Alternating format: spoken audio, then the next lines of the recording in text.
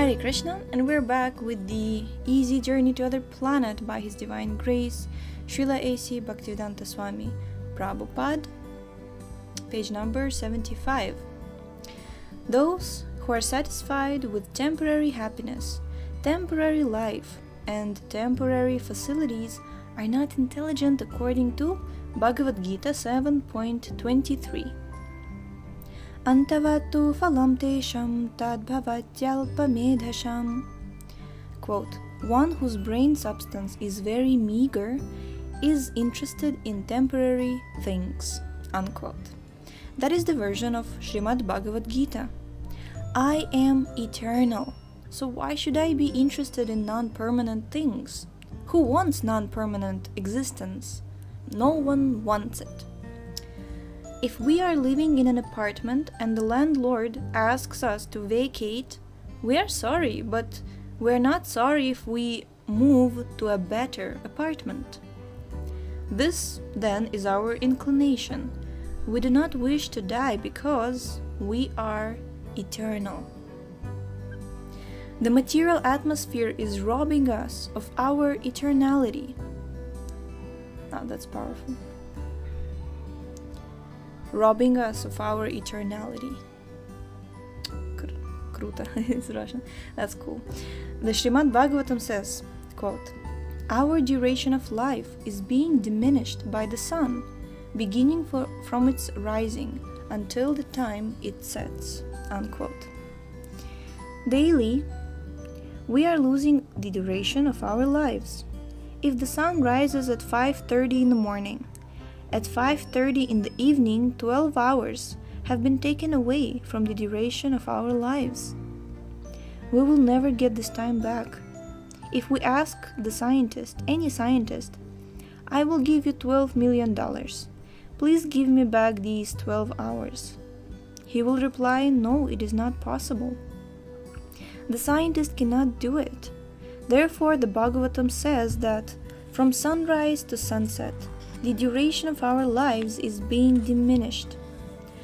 Time is called Kala, past, present, and future. What is now present, tomorrow will be past, and what is now future, tomorrow will be present. But this past, present, and future are the past, present, and future of the body. We do not belong to the category of the past, present, and future. We belong to the category of eternity. Therefore, one should be concerned with how to attain or how to be elevated to the platform of eternity. The developed consciousness of the human being should be utilized not in the animal propensities of eating, sleeping, mating, and defending, but in searching out the valuable path which will help get that life of eternity. It is said that the sun is taking away our duration of life, every minute, every hour, every day. But if we engage ourselves in the topics of Uttama Shloka, the topics of the Lord, that time cannot be taken away. The time one devotes in a Krishna consciousness temple cannot be taken away. It's an asset, a plus, not a minus. The duration of life, so far as the body is concerned, may be taken. However one tries to keep it intact, no one can do it.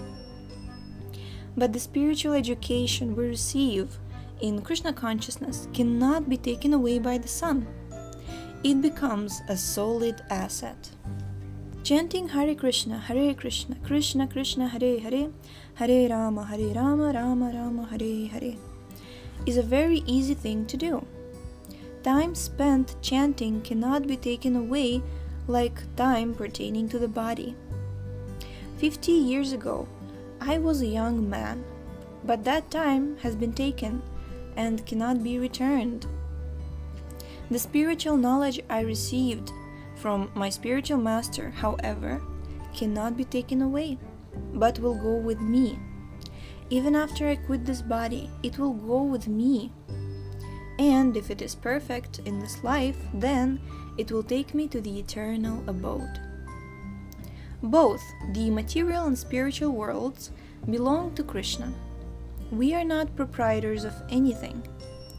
It is all the property of the Supreme Lord, just as everything in the state belongs to the government, either in the prison house or outside the prison house. Conditioned life is just like life in a prison house in this material world.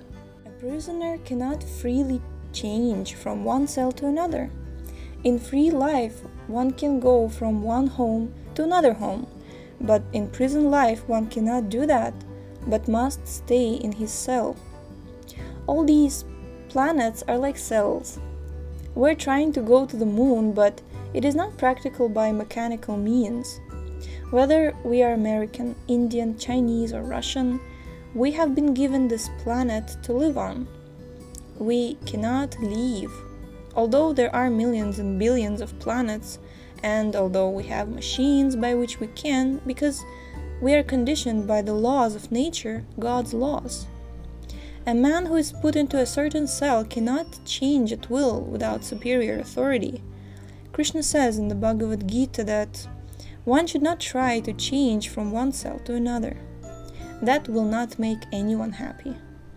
If a prisoner thinks, I am in the cell, let me request the warden to change my cell and I will be happy. That is a mistaken idea.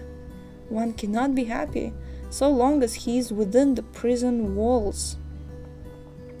We are trying to be happy by changing cells from capitalism to communism. The aim should be to become free from this ism and that ism. One has to change completely from this ism of materialism. Then he can become happy. That is the program of Krishna consciousness. We are taking advice from the Supreme Person. He says, My dear Arjuna, you may be elevated to the highest planetary system, which is called Brahmaloka, and is desirable because life there is very long. Unquote, that was a quote. We cannot calculate even a half day there. It is beyond our mathematical calculations, but even in Brahmaloka there is death. Therefore Krishna says, quote, Do not waste your time trying to elevate yourself or transfer yourself from this planet to that planet. Unquote. The people I've seen in America are very restless. They go from one apartment to another apartment or from one country to another country. That restlessness is there because we are searching after our real home. Aww. To go from this place to that place will not give eternal life. Eternal life is with Krishna. Therefore, Krishna says, quote, Everything belongs to me, and I have the super excellent abode, which is called Goloka Vrindavan. Unquote. If one wants to go there, he must simply become Krishna conscious. Jai! And try to understand how Krishna appears and disappears, what his constitutional position is, what our constitutional position is, what is our relationship with him, and how to live. Simply try to understand these ideas scientifically. Everything in Krishna consciousness is scientific. It is not bogus, whimsical, sentimental, fanatical, or imaginary. It is truth, fact, reality. One must understand Krishna in truth. Jai. We have to give up this body, willingly or unwillingly. The day will come, and when we will have to submit to the laws of nature and give up this body. Even President Kennedy, in his procession, had to submit to nature's law and change his body for another body. He could not say, oh, I am the president, I am Mr. Kennedy, I cannot do that. He was forced to do it. That is the way nature works. The purpose of our... That was not my exclamation, that was written. That is the way nature works.